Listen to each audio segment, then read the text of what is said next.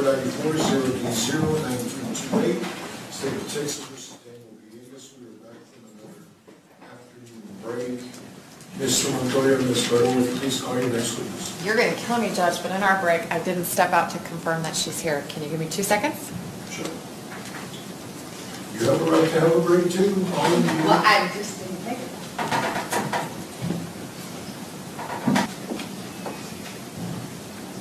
She's not, so give me 2 seconds and we have another witness.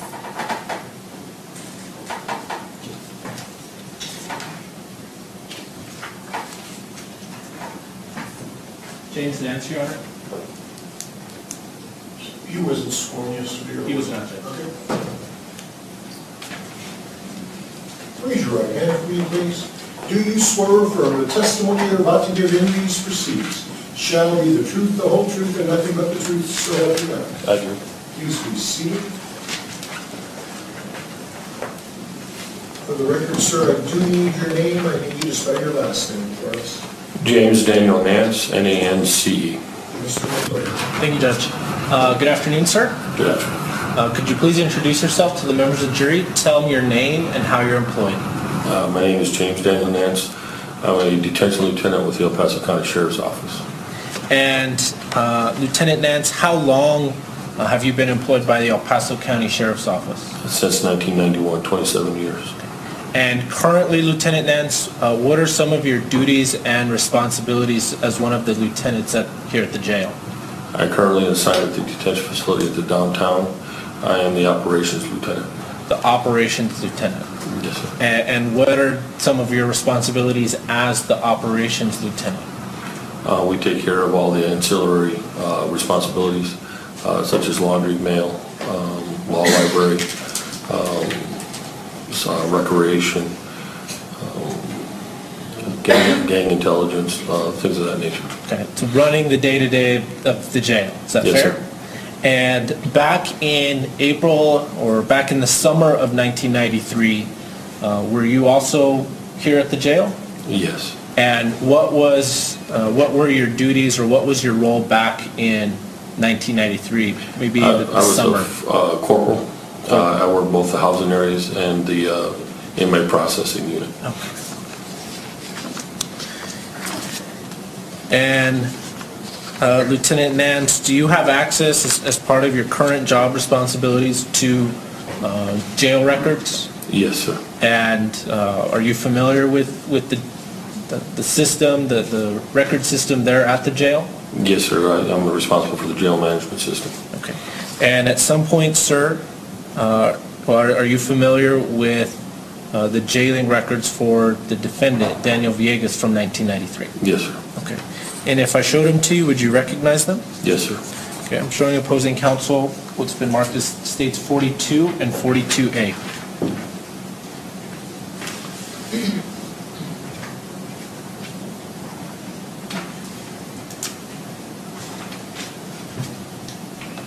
And so, Lieutenant Nance, I'm showing you 42 and 42A.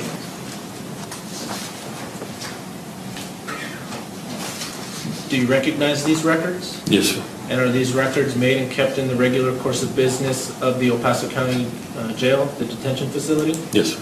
And are they made at or near the time of the events that are logged in? Yes, sir. Okay. Your Honor, at this time, state we're out for 42 and 42A. No objection. States Exhibits 42 and 42A are admitted into evidence.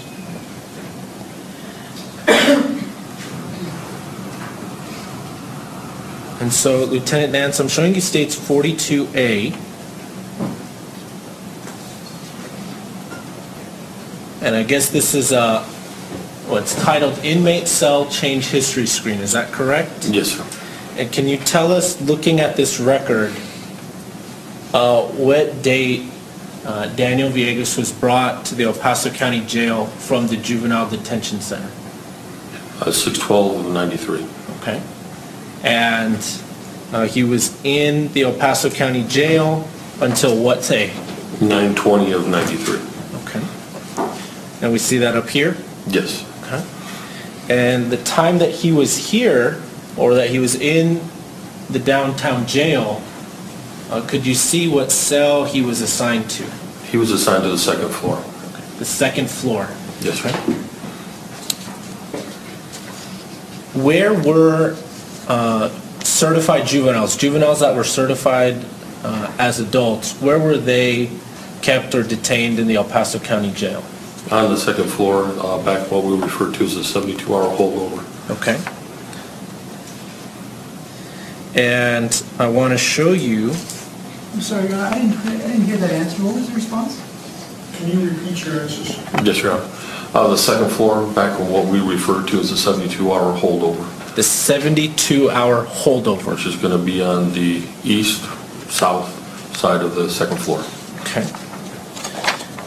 And I'm showing opposing counsel it's been marked as States 44.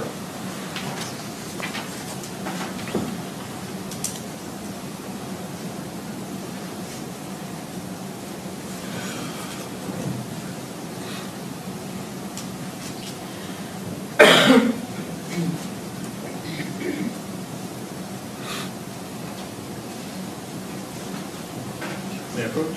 Yes, you may. And Lieutenant Nance, I'm showing you States 44. Yes, sir. What are we looking at here? This is the, I believe the blueprint on the second floor of the facility. It is the second floor of the facility. Okay, one of the original blueprint. Yes. Okay. And this is what the second floor looked like back in 1993. Yes, sir. All right, Your Honor, at this time, State would offer 44 into evidence. May I look at that exhibit one more time, Judge? Yes, you may. I have no objection, Your Honor. State's Exhibit 44 is admitted into evidence. And so, Lieutenant Nance, I'm showing you States 44. You described an area that you called the 72-hour holdover area. Could you indicate what cells or where that would be here on this map? There's a laser pointer right in front of you, right there on the ledge. This, sir? Yeah, and if you could just show us here on the screen. All this area right here. These cells down From here to here. Okay. And what are these cells? Are these cells up here? These are cells that can housing. These are cells that'll have like a bunk and they'll have showers in them. These are holding cells. They do have a toilet, but they have no bunks, so we wouldn't house inmates in these cells up here. People are not housed in these cells up here. No, sir. They're temporary holding cells. Okay. For what? On this side here would be people being brought into the facility.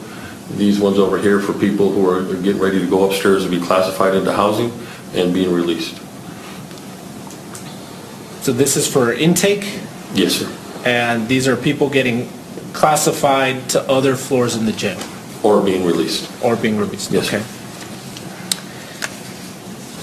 And Lieutenant Nance, if I showed you some pictures of these cells down here, of the 72-hour holdover, would you recognize them? Yes, sir. Your Honor, may the record reflect I'm showing opposing counsel 45 through 47. No, 49, sorry.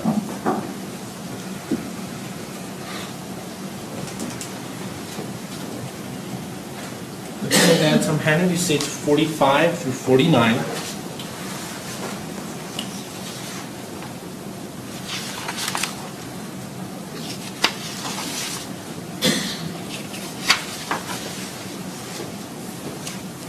And my question is, Lieutenant Nance, do these photographs accurately depict one of these little rows here, one of these cell blocks that's depicted on the overhead? Yes, sir.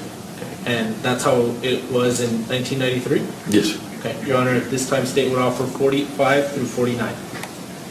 Your Honor, may I take the witness on Bodaya regarding these photos?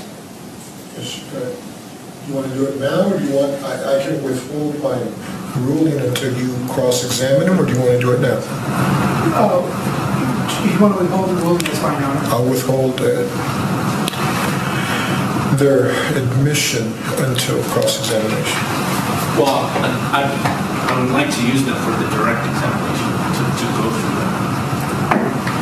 Let's take them on word on. Thank you.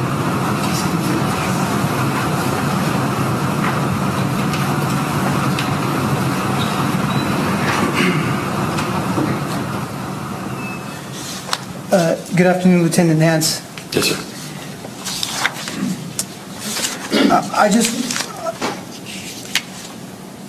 I did take these pictures from you, and I'm sorry, I want to give them back to you. May I approach the witness, Judge? Yes, you may. Lieutenant Nance, the question that was posed to you was that those photos depict one of the cell blocks. Can you tell us which cell block those photos reflect?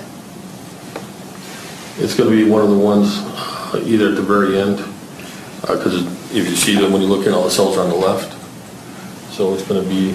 So if you could, with your laser pointer, that'd be excellent.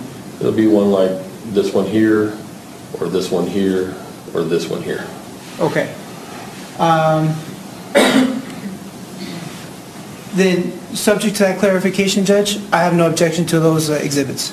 State's Exhibits 45 through 49 are ready to go.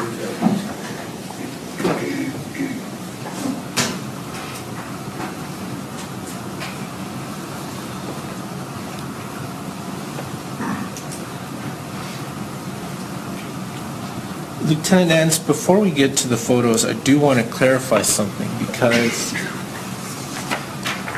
our record here on States 42 shows that Mr. Villegas was in cell 276.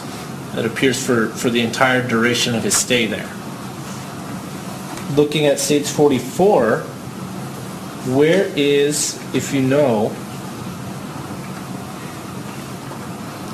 where is cell 276 on this map?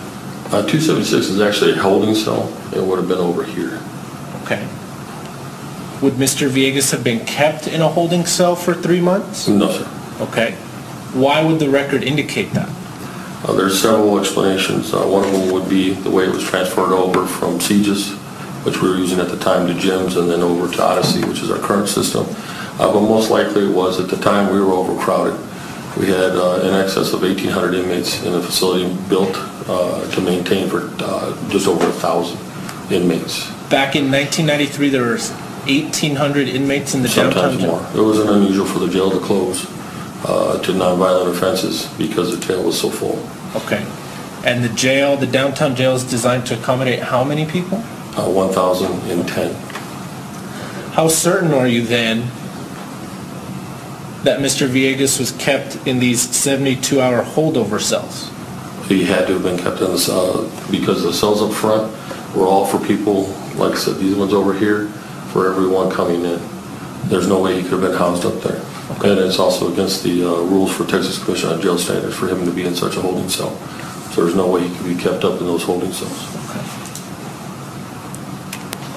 I want to direct your attention here down to the 72-hour holdover cells.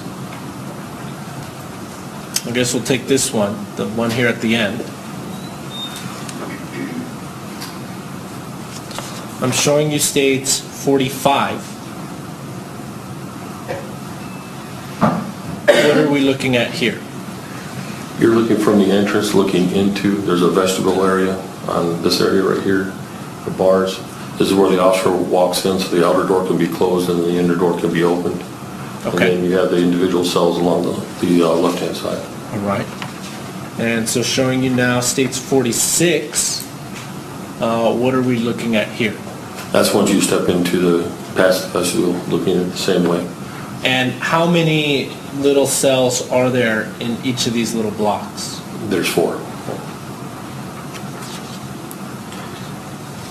How are people kept inside the cells? Are they kept here, or how does that work? It all depends. Once again, like I said, because we were so crowded, normally if the inmates were just in there to spend the night, they would be in individual cells, but they were allowed to come out into the day room. And when you say the day room? The common area, this area right here. Okay. They wouldn't be kept inside those individual cells. But there were times when we were moving inmates around for court or others, so we'd lock the inmates inside the cells. Okay. And put other inmates in the common area. You would lock people up in the cells and then more people in the day room? Yes. Okay. And showing you states 47. Are these doors entirely solid? No, sir. They're vented from the bottom, Can you show us? right there. It's open right now, but when the door's closed, you can see through here. Okay.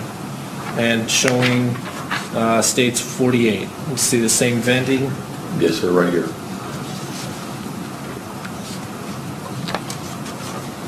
And states 49. What are we looking at here? That would be looking inside the cell to the outside. This is the entrance from the hallway. This is the vestibule area right here. The shower is back over in this corner. Okay. On states 48, you see the shower, where it would be? Kind of hard to see, but it'd be right there. You can see the toilet and that's the shower back there.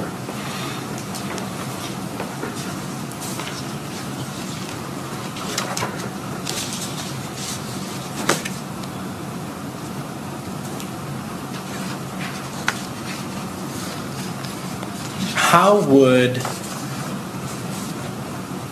recreation work, or how does recreation work here at the El Paso, at the downtown jail?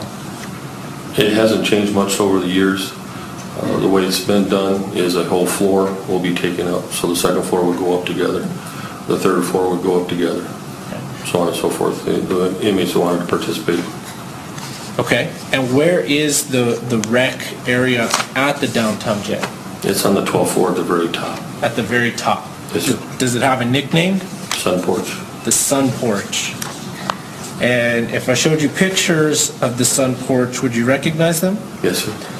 I'm showing states 50 and 51 to opposing counsel.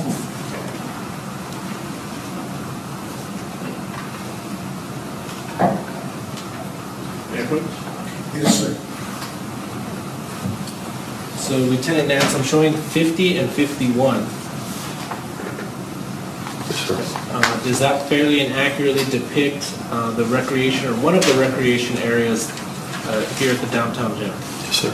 Okay, and did it look the same in 1993? Yes, sir. Okay, Your Honor, at this time, state would offer 50 and 51. No objection. States Exhibits 50 and 51 are admitted into evidence.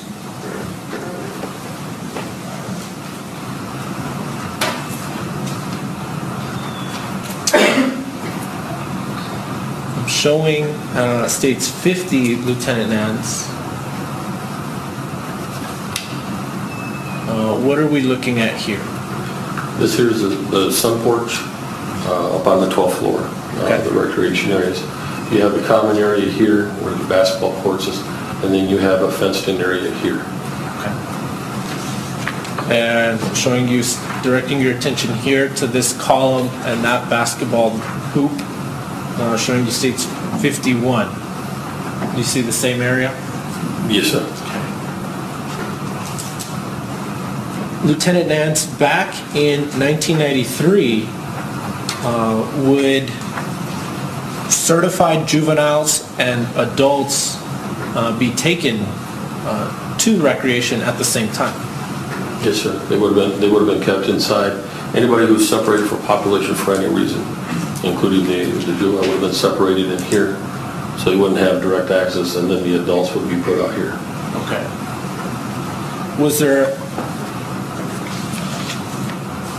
Would it ever be possible for a certified juvenile to have contact with an adult inmate in the jail? Direct contact, it would be really unusual. There's just going to be a door, or like here where the fence is in between them. Okay. Would, I'm showing you state's exhibit number 46. Would certified juveniles and adults ever be kept, in these cells together?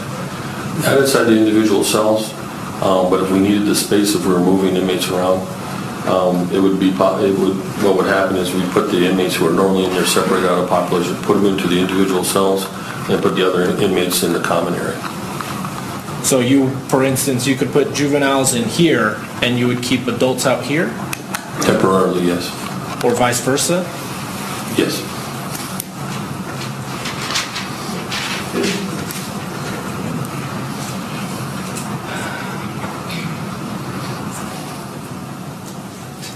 And to be clear, Lieutenant Nance, anyone on the second floor, anyone being housed on the second floor, they would go to rec at the same time? Yes, we took them out by floors.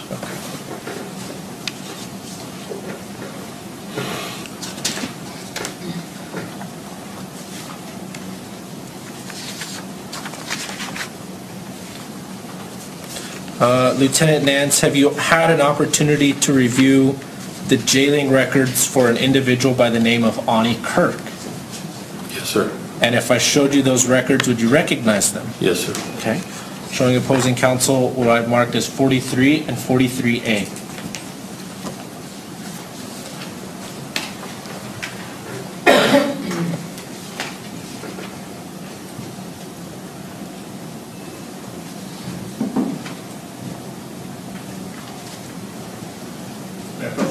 Yes, sir. Lieutenant Nance, I'm handing you 43 and 43A.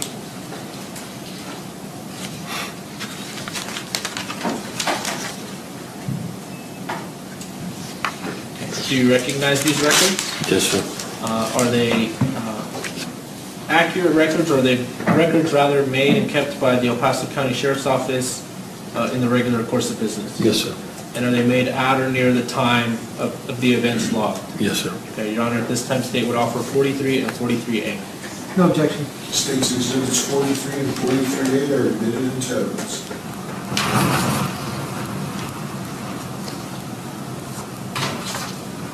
And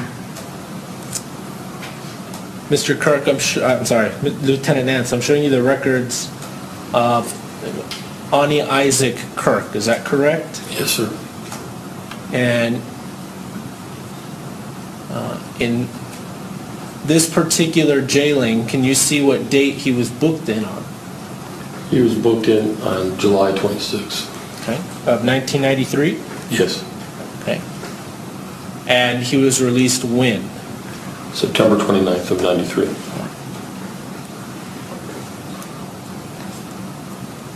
I want to direct your attention to the jailing records starting after July 1993.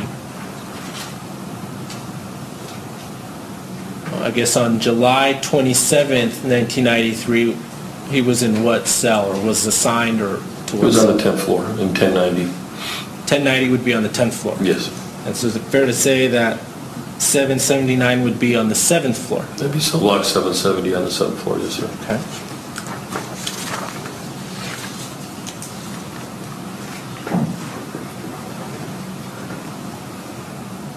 And it looks throughout, I guess, August and early September, he's moved around a few different floors. Is that fair? Yes, sir. Was he ever placed on the second floor, or housed on the second floor? September 14th he was, in 93. Okay. It says that he's assigned to cell 265. Is that correct? Is that what the record reflects? Yes, sir. I'm showing states 44. Where is cell 265? Right there. Okay. That's also a holding cell. Are people kept there overnight? No, sir. Okay. Would someone actually be kept in that cell? No, sir. Okay. In fact, that cell is used for female inmates and has been since I've been working there. Female inmates? Yes. Okay. How sure are you that on September 14th he was placed on the second floor? I'm positive. That's what that is. It just means he's on the second floor. And on the last page, it appears on September 20th, 1993. What does this indicate to you? That it was also kept on the second floor. Second floor. Yes. The only place on the second floor we told inmates is back in that 72-hour holdover. Okay. So showing House you them. states 44. If you kept someone on the second floor for an extended period of time, several days, a week, where would you keep them? This area here. And they may move around depending on need, because such as this one here, that's used to shower inmates that are coming in. But Okay. sometimes we'd have to use it for housing because we'd get, full up and didn't have any place. So then we'd have to move people around. Okay.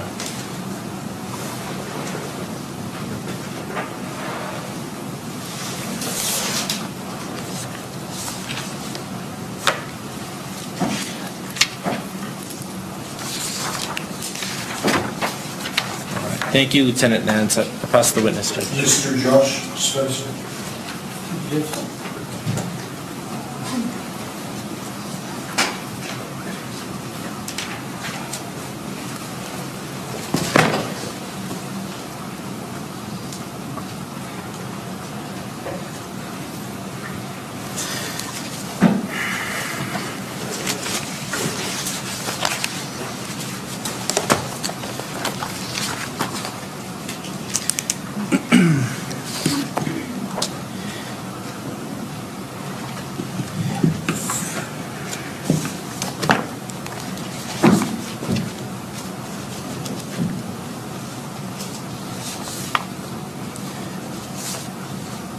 Lieutenant Nance, State's Exhibit number 42, can you see that?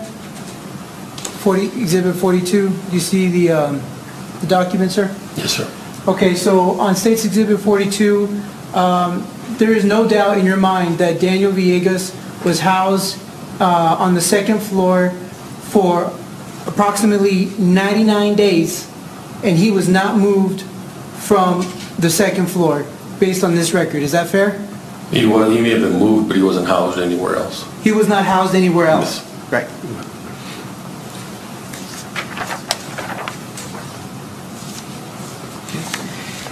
And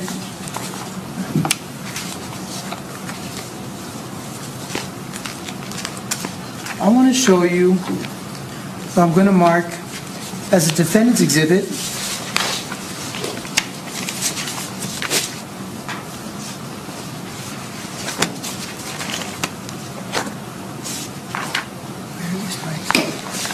what list am I, what number?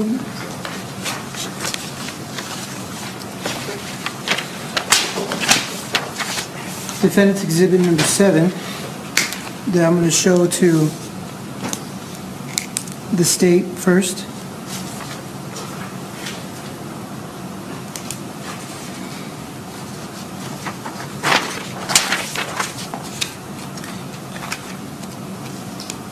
And I'm also going to mark Defendant's Exhibit 7A, showing to the state first.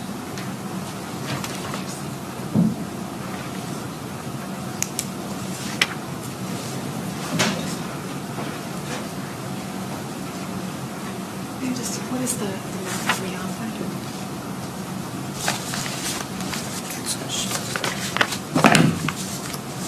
I don't know where you're at. Do you have any up on your desk?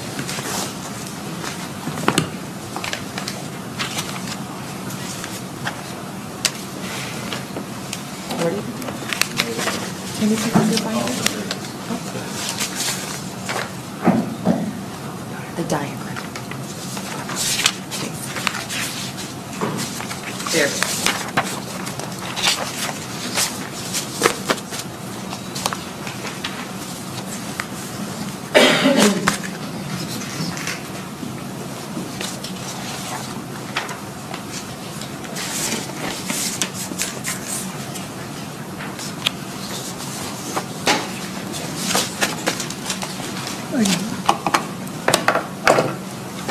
May I approach the witness, Judge? Yes, you may. I'm going to show you Defense Exhibit 7 and 7A. I want you to take a look at that for me and tell me if you recognize those documents. Yes, sir. And those documents depict the second floor of the downtown jail. Yes, sir. It's basically another version of what we've seen earlier of the second floor. Yes, sir. And those fairly accurately depict the second floor plan as you are familiar with it. Yes, sir. Your Honor, I move to introduce Defendant's Exhibits 7 and 7A. Any objection? No objection. Defense Exhibit 7 and 7A are admitted into evidence.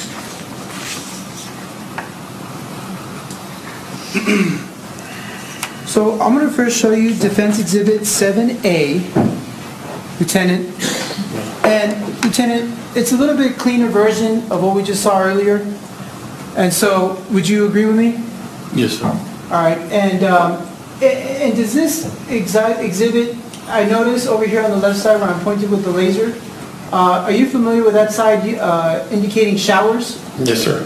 Now, the second floor now is not like that, correct? I'm not sure it's in the other diagram you showed me. Right, but right now these showers are not there, correct? No. Is that correct? Yes. Okay. Were these showers here back in 1993? Back in 1993, yes. They were there? Mm-hmm. Okay. I'm going to go to Defense Exhibit number 7, which is an updated version of the floor plan. Is that fair? Yes.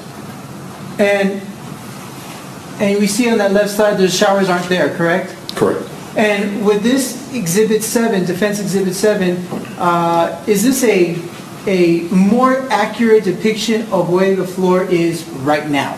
Yes. Okay. Now I want to draw your attention to what you call the 72-hour holdover, okay? You see that? Yes, sir. And then you see on this Exhibit 7, you see the cell blocks you mentioned earlier, the holdover cells, 72-hour holdover cells, and you see letters. They go L to Q, skipping O. Exactly. So I'm going to go one by one, starting on where I'm pointing. What side am I pointing on Defense Exhibit number 7? North, south, east, or west? This is going to be southeast. Okay. South, That's east, east. south, right? Yes, sir. Okay. And this cell block letter is what? L. This is L. K, excuse me. K. This is K, right. The next one over is L, correct? L. And then the next one you have M, M. N, P. P, and Q. Excellent. And now, in 1993, these letters on this 72-hour cell, this holdover area, never changed, right? Since 93 to the present, those letters have always been the same, fair? Yes, sir. Yes, sir. Okay.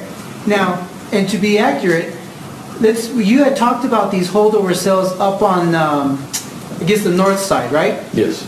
And these numbers on the north side, if you look at me on Exhibit 7, I'm pointing at 275, 276, 277, and 278, right? Yes. And that's the way they are now, correct? Yes. And those numbers were not the same as they are back in 1993, right? No. They have changed, right? Yes. Okay. But again, the letter cell blocks have not changed in 25 years. No, sir. Correct? Correct. Okay. And I want to be able to describe a little bit the entrance to these cells. So this entrance here to cell block K and cell block L, those entrances to those cell blocks are right next to each other, correct? Yes. And there's essentially one wall separating K and L, right? Yes, sir. Okay. And then you have to travel some 14 or a few feet before you get to the next entrance of cell block M and N, correct? Yes. And between M and N, there's only one wall separating those two cell blocks, correct? Yes, sir. And then traveling even further down to the last two cell blocks, again, you see cell block P and Q separated by one wall, correct? Yes. Well, in between the other ones, there's a plumbing shaft. So there's a plumbing shaft on the end here, the wider, let me show. Can you please show me what you're referring to? This is a plumbing shaft, that's a plumbing shaft, that's a plumbing shaft, and that's a plumbing shaft. Okay, you went pretty fast, and I'm not sure what you were pointing at. All right, this is what you were saying, there's a wall between here and here. Correct. And between here and here, there's a plumbing shaft. That's where all your pipes are for the toilets and the showers and so on, sinks and so on and so forth. Okay. So then a wall, then a plumbing shaft, then a wall, and then a plumbing shaft. And between, I'm pointing at cell block L and cell block M. You see that? Yes. And what I'm going to refer to as the space between what you call the plumbing shaft, that is also a solid wall for purposes of those individual cells between M and L, correct? It's a solid wall with vents. Okay. There are vents in these little Air cells? vents. Mhm. There are air vents. Yes. Okay.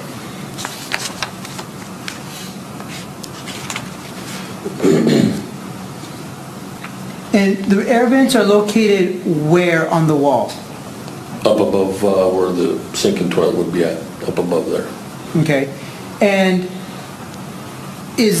can there be communication between inmates, between, for example, cell block L and M through that air vent? Through the air vent and actually through the toilet. And through the toilet? Yes. Okay. And that would only apply to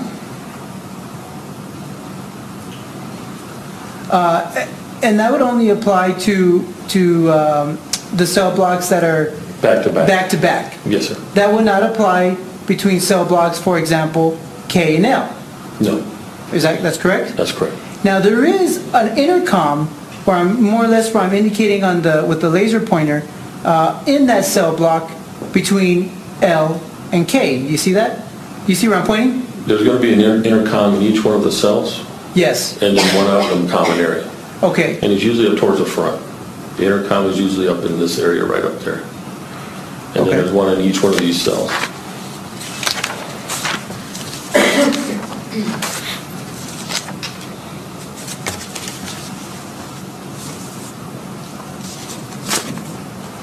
I'm going to show you State's Exhibit 48. Now that's an example of an intercom in the cell, right? Inside the cell, yes, sir. Now can that intercom communicate with other inmates that are on the other side of the wall? No, sir. Okay. If an inmate was communicating on that intercom, is it possible that the inmate on the other side of that wall can hear that communication? Only through the vents. If there are vents, it's possible if they're yelling or something like that, but normally no. It just goes up to the front where the officer's at. And you made a point about yelling. Essentially, because those vents where they're located, and because this is a jail, Hard surfaces, yeah, it echoes. The hard surfaces, it echoes. Okay. There has to be yelling for there to be communication, right? But someone's going to have to talk kind of loud, yes. Pretty loud, right? Loud enough to go through a wall, through a tiny vent on the other side, and whoever else is on the other side that could be hearing, right? Unless they're both at the vent. Okay. Do you know what the dimension is from the floor to the roof? Oh, no. It's over, I want to say over 10 feet. Over 10 feet? It's going to be somewhere between 8 and 10 feet, I think. I'm guessing. Okay.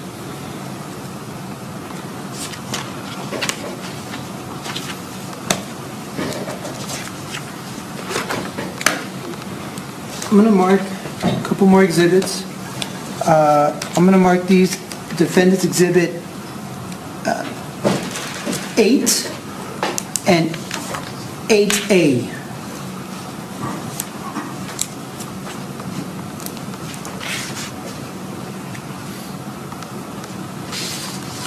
I'm going to show the state first.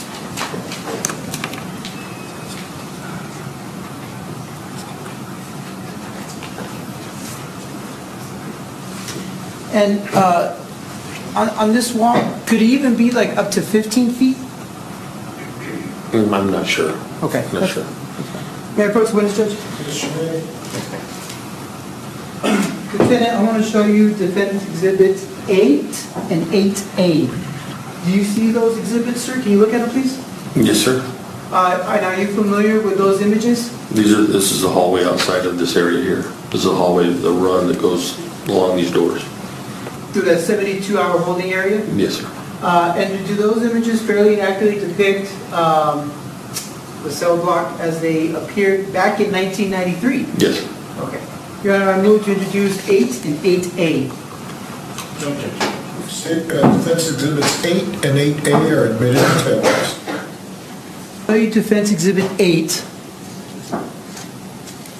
And as we were talking earlier, we noticed the entrance to cell block M and N, how they're connected, and then there's space before you get to another set of doors, right? With the plumbing shaft in between, you can see the door there. This is the plumbing shaft door? Yes, sir. Okay.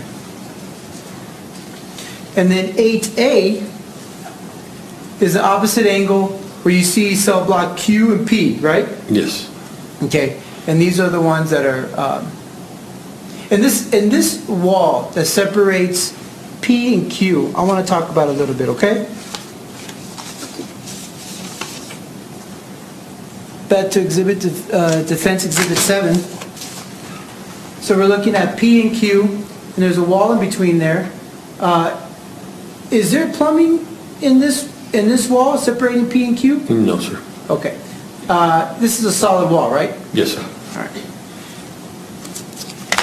And there are no vents on this wall between P and Q, is that correct? No, sir. Is that correct? Yes, sir.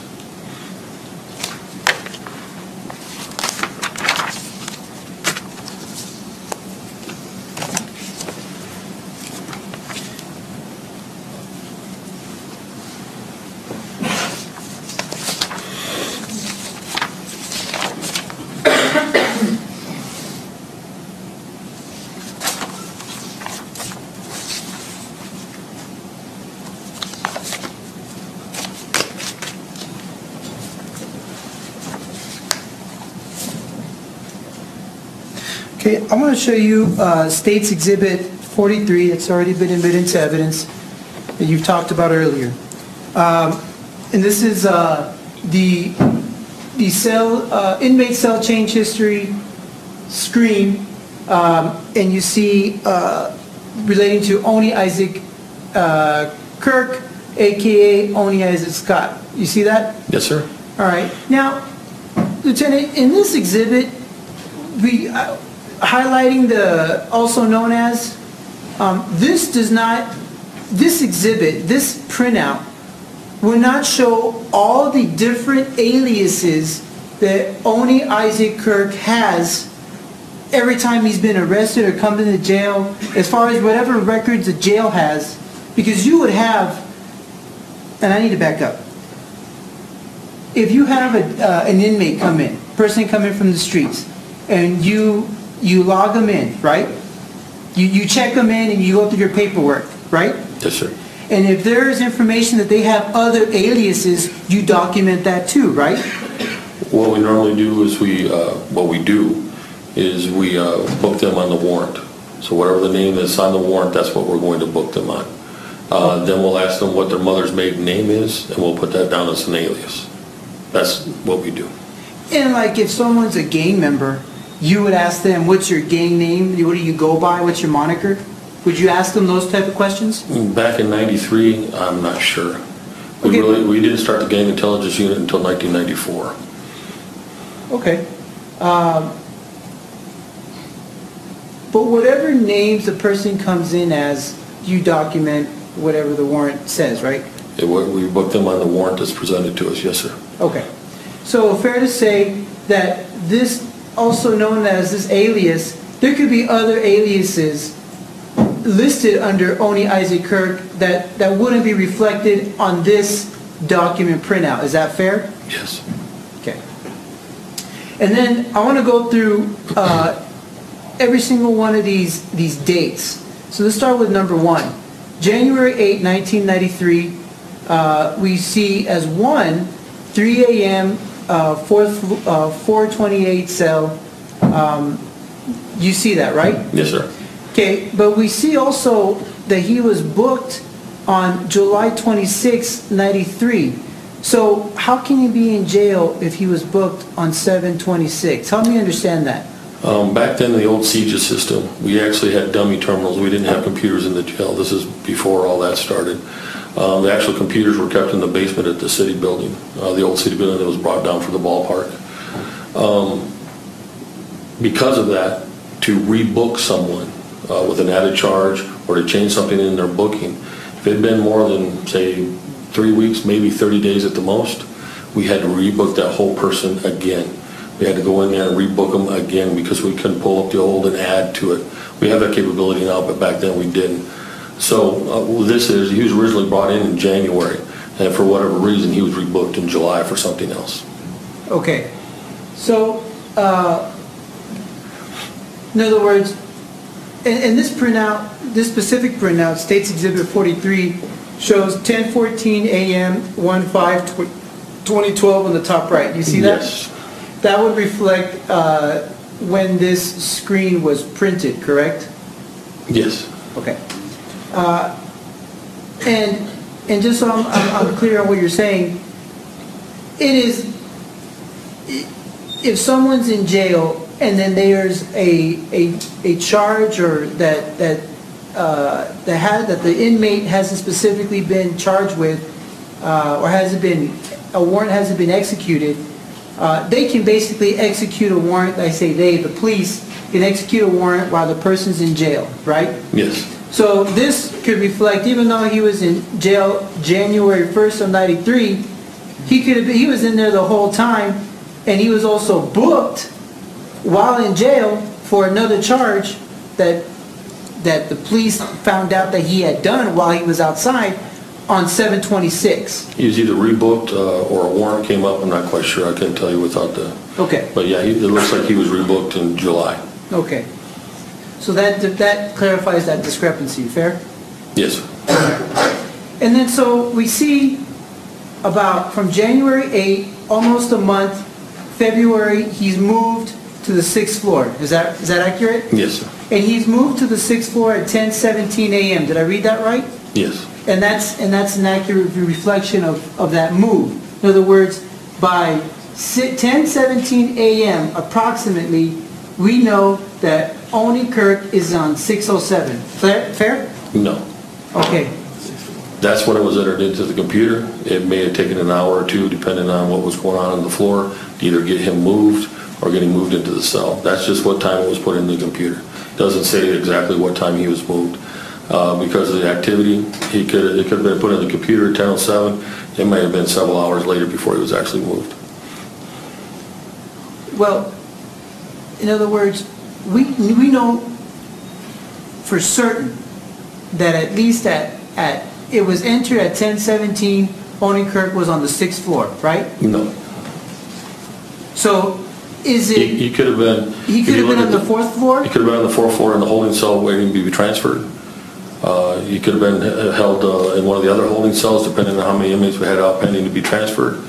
And then when the officer working classification down on the 2nd floor would have entered that, he entered it at 10:17 a.m. Then he's got to call the floor, tell them, hey, we need this guy moved. But depending on what we're doing at the time, it may take a few hours of getting moved actually to the new housing area. Okay. So this record doesn't. You can't tell this jury exactly what time he's at a certain cell based on this record. Is that fair? No, it's going to be representative within a few hours, but it won't be exactly that time. Okay. So he could have been on another floor. He could have been. There's several different places he could have been.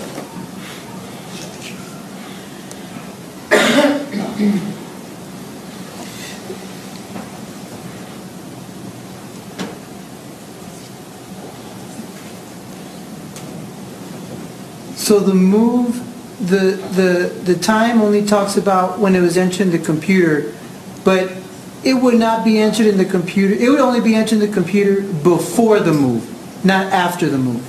Once again, it all depends. Okay, it can be before or after. Yes. All right. So then we go down to number 2. 2 days later, we know for certain Oni Kirk is moved.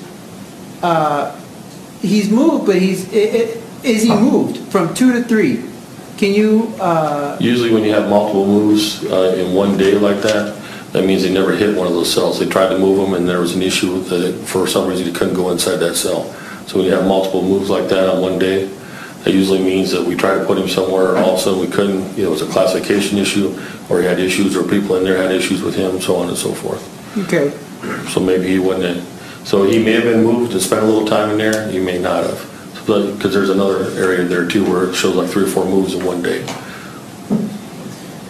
Well, this is definitely right, because between 3 and 4, you see a 6th floor to a 2nd floor move on the same day, right? Yes. Okay.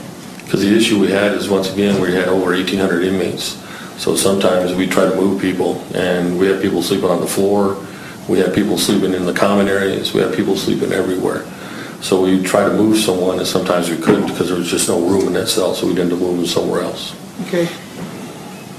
Lieutenant, the fact that Oni Kirk is moved so many times in this record, in this exhibit 43, we know he was moved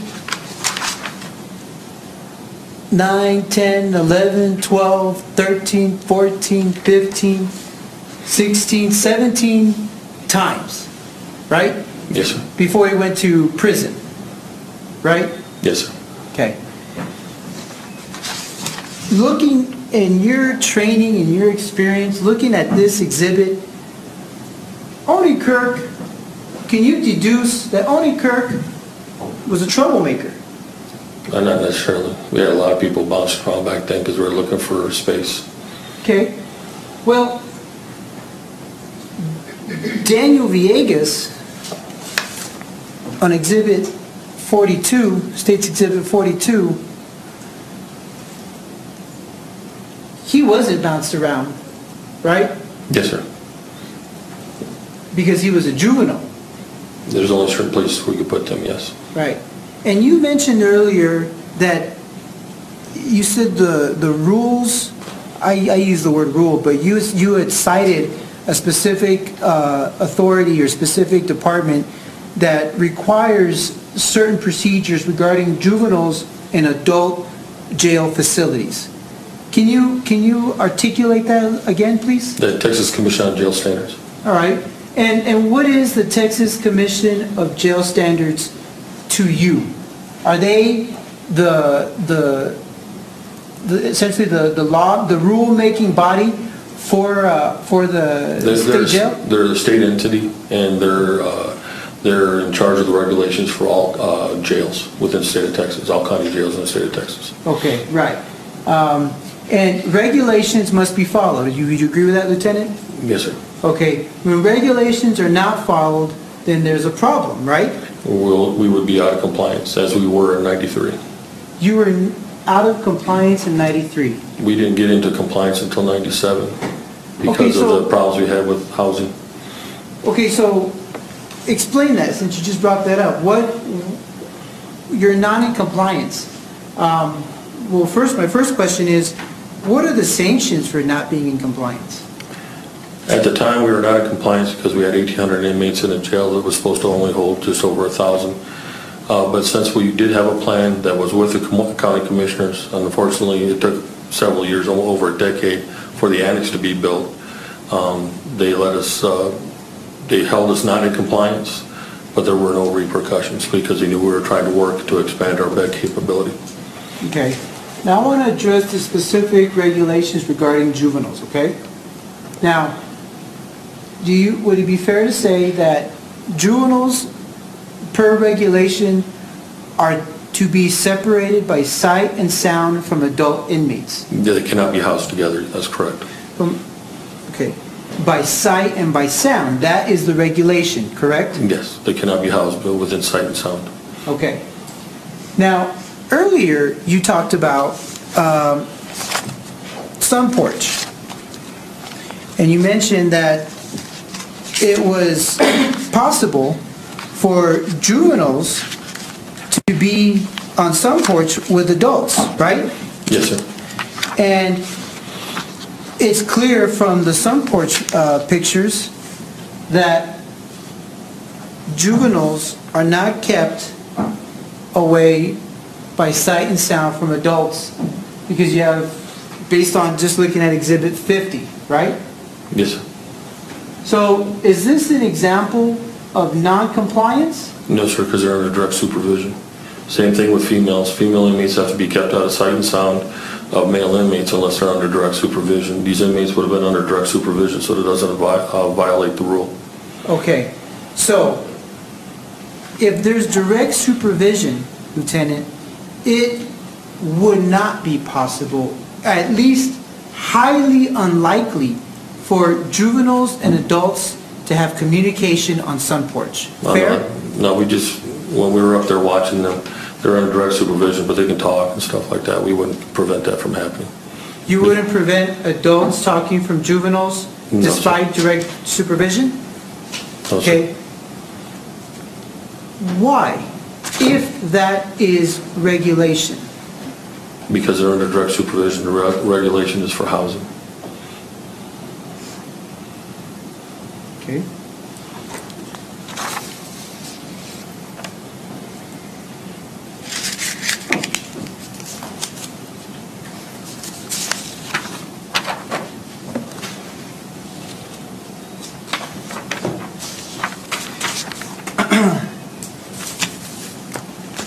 Lieutenant,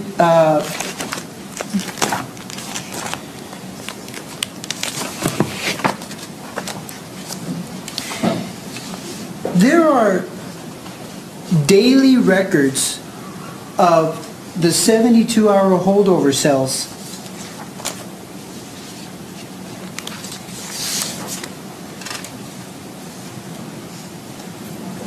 There are daily records kept in the 72 holdover cells where inmates go to Sun Porch. True or not true? Yes, True, right? yes. Okay. Before, when you were testifying, the state had asked you if you had reviewed records of Oni Kirk, if you were familiar with records of Oni Kirk.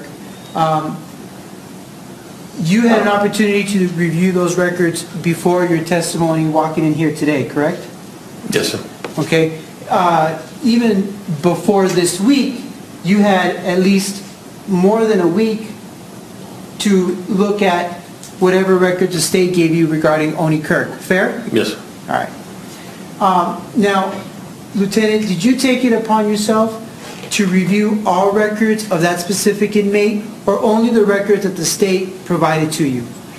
I pulled up those records originally a while back, and I went off of what, I looked at the housing records. That's all that's going to be available to us. All the other printed records were destroyed. We were not going to have anything. We only hold those for 2 years. And when you say records that were destroyed, are you talking about the daily records kept from the holdover cells from the inmates that went to Sun Porch? Non-computerized, yes. All the handwritten records would have been destroyed. Okay. We wouldn't have kept those. Okay. So, fair to say then, Lieutenant, that if we try to look back now to see all the records that were available of when inmates went to Sun Porch, it would be impossible for us to review that. Is that fair? Yes, sir. Okay. I think the retention period is 2 years at most. All right. Fair enough.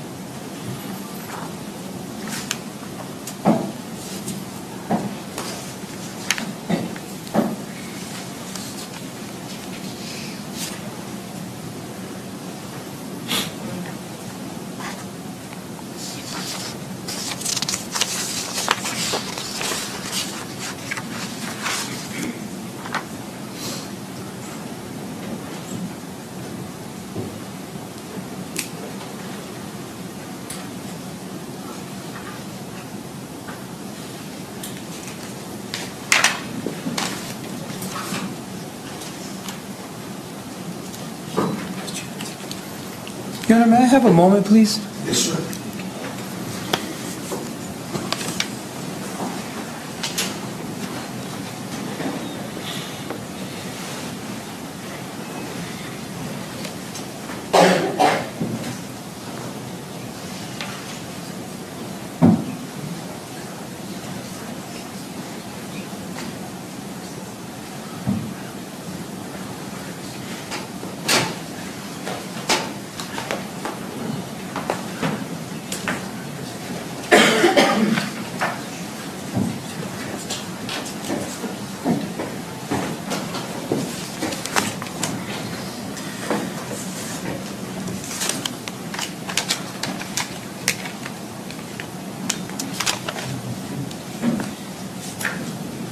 Yeah, I'm gonna mark defendant exhibit number 9.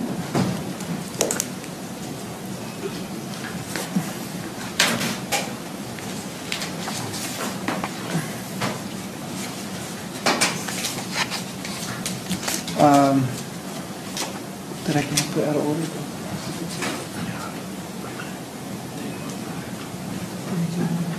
Judge, I'd like to take a moment to iron with these records.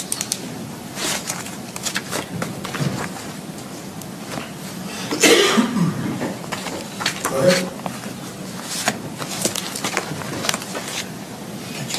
Yeah. May I approach? Yes. Lieutenant Nance, I'm showing you defense exhibit number 9. Yes. Are you able to authenticate those? Are you able to say that those records are true and accurate? These are old CGIS printout, the old printouts from the CGIS system back at that time. This is where we would go downtown to pick up. Okay. Yeah. And so you feel comfortable testifying? Yes. Okay. Go ahead. No objection. To its introduction order, That's correct. and defense exhibit 9 is admitted into evidence, if that's what you're... Yes, I am offering him to... It's admitted. Thank you, Judge.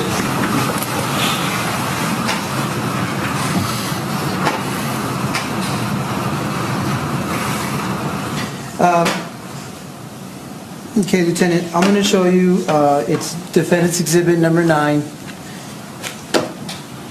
And you identified these records, but can you tell us again what this is? We get a daily printout of a roster by floor of where all the inmates were at. Daily printout of the roster on all the floors. Specifically, this exhibit reflects the second floor, right? We would get it and then we would handwrite, update it. So walk me through this, Lieutenant. How does a detention officer obtain this record? Where do they get it from? What do they do with it? And how is it disposed? In the morning, someone will go out and pick up cases of rosters from the city building, bring them back. Our classification officer would then take them up to the floors. We make handwritten changes because they're often inaccurate. Handwritten changes to the rosters to make them reflect who we had and where they were at. After that was done, as we moved people around and stuff, we would write on them, move people around to the next day's rosters came out. There's one for every floor. Okay. Now you said that it can be inaccurate. Yes, sir. What would be inaccurate as an example? Well, like before when you were showing me Oni Kirk, let's say Oni Kirk was housed to 640. I'm just pulling numbers out, 640. Sure. But we had him housed on the 5th floor in the holding cell until he could get moved somewhere else. Then we would scratch out, and on the 5th floor we'd put him in the holding cell. That wouldn't reflect on the roster we had printed, but so the officers can keep track of who were on the floor, we'd go with the written notes. Okay. That kind of thing. Well, I'm going to use as an example State's Exhibit 42, and I'm highlighting that this is an inmate cell change history screen. You see that? Yes, sir. Now, this record would be different than Defendant's Exhibit 9, which is the daily record. Fair? Those are different records, yes? They both come out of the computer. Yeah, they both come out of the computer, I get that. But it's a different record, right? One shows where they were put and when they were put there. The other one shows that day where they were assigned at. That day where they're assigned, right? And so the inconsistencies or the inaccuracies like you mentioned about Oni Kirk, because he was moved so much, either because he's a troublemaker or for whatever reason. I'm going to object to the sidebar argument.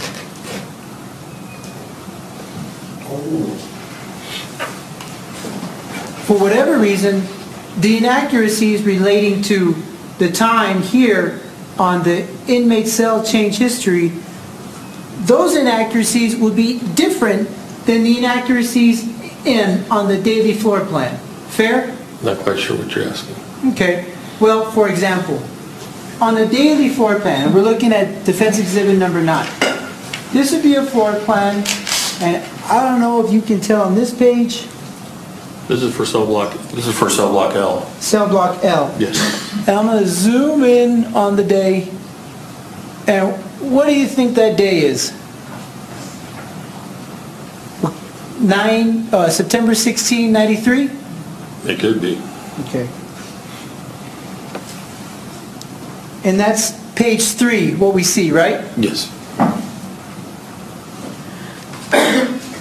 If we look at page 2, sorry to be moving so much. Does that look like a better date for you to Yeah. read, Lieutenant? It looks like 9/16/93. Yes, sir. All right, and that's page 1 on there, right? Yes, it looks like page 1. Page 1, okay. So, I'm going to zoom back out. So looking at this page, page 1, Defendant's Exhibit 9, you see cell block K? Yes, sir. Okay. Yes, sir. And cell block K has a list of inmates, fair? Yes. And there's numbers next to each inmate in cell block K. 252, 252, 253, 253, 254, 254, right? Yes. Okay, and so looking at this record, so just so the court reporter is clear, that there's a Jose Ruben Hernandez, he's got a cell block 252, there's a Mario Alberto Gardera, and it also has 252, right? Yes, sir. Now, and both of them on September 16th were in cell block K, right? Yes. Okay, now, does the fact that there's 2 of the same numbers in cell block K with 2 different individuals, my question is, does that indicate to you that these 2 individuals were in the same housing cell on the cell block? No. Okay.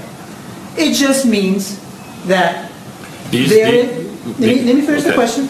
It just means, based on this record, that we know for certain that all these people on page 1 were in cell block K, right? No.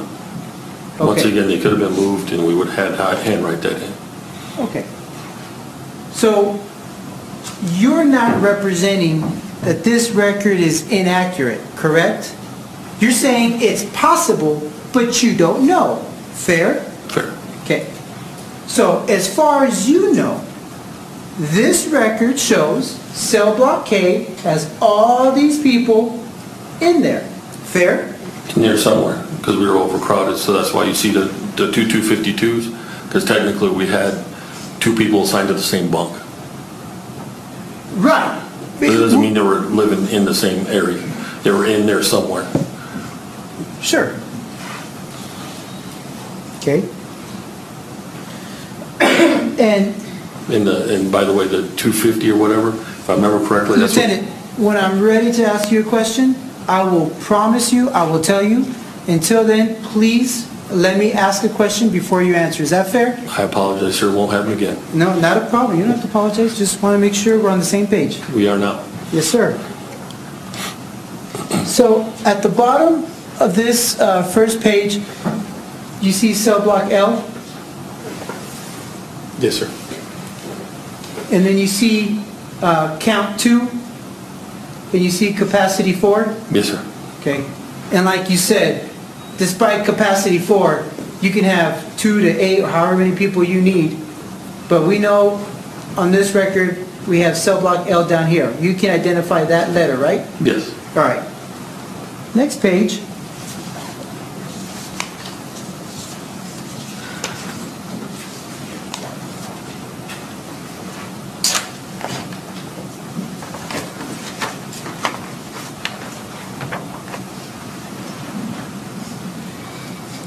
Do you see cell block L again? Yes, sir. And fair that this is still September 16, 93? Yes, sir. Okay. And we have 2 people here, right? Yes, sir. All right.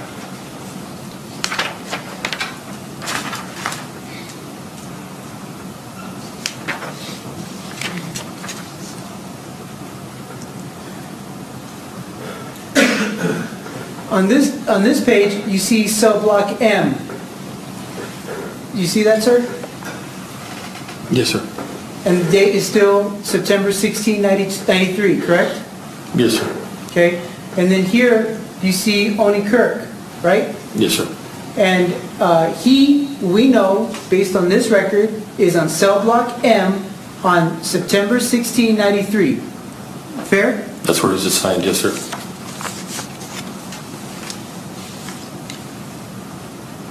And looking at Defense Exhibit 7, M would be where I'm indicating on the screen. Fair? Yeah, yes, sir.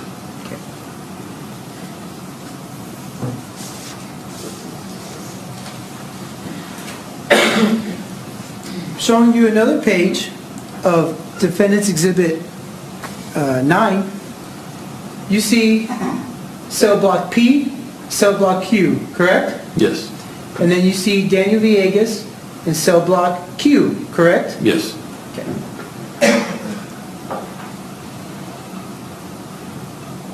Okay. And so, Lieutenant, looking at all these records that we just talked about, going back to the map of Defendant's Exhibit 7, September 16th, 1993, Oni Kirk is housed in cell block M, and Daniel Villegas is in cell block Q, right? Yes, sir.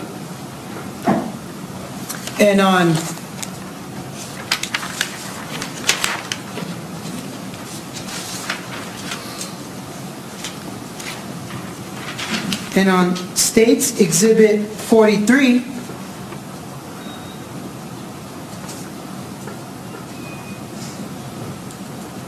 on September 14th, 1993, Oni Kirk is in the second floor,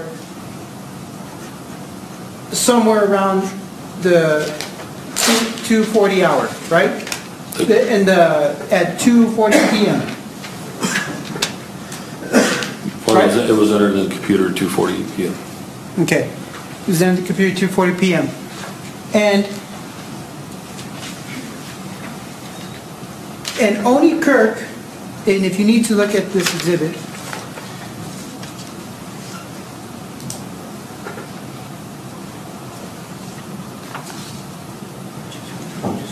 then that's it. I have no other questions, Your Honor. Mr. McCoy? Past witness. Briefly directed.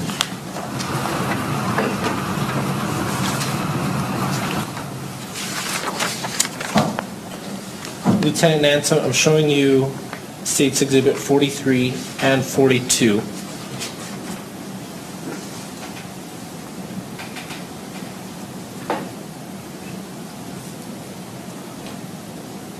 How certain are you from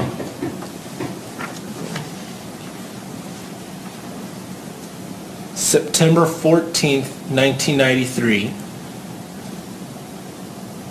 till Mr. Villegas was released on September 20th, 1993, that Mr. Oni Kirk and Mr. Villegas were on the second floor? How certain are you of that? They were on the second floor. Together? Yes, For those days? at the same time. And all inmates, adults and juveniles, go to rec at the same time? Yes, How often is rec? at least twice a week. All right. Thank you, sir. Mr. Spencer?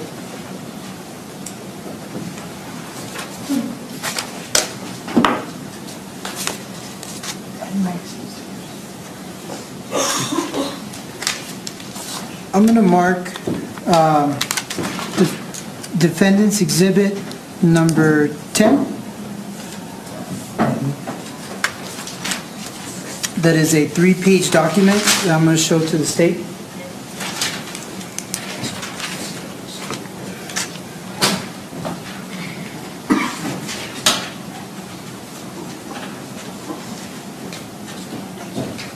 May we approach them? Mr. Mayor?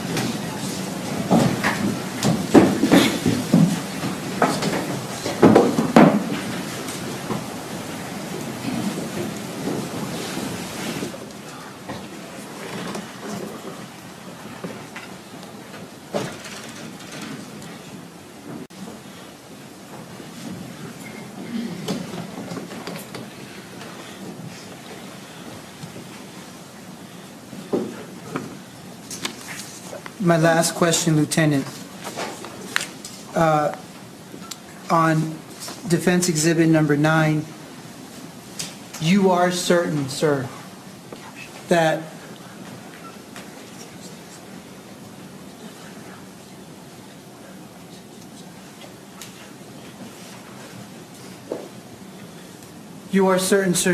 on September 16th, 1993, Daniel Villegas was housed in cell block Q and Oni Kirk was housed in cell block M, right? Yes, sir. And that would put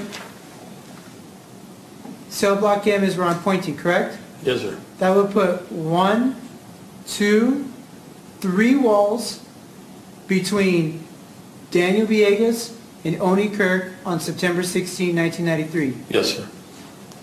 Pass the witness. I'm sorry, Judge.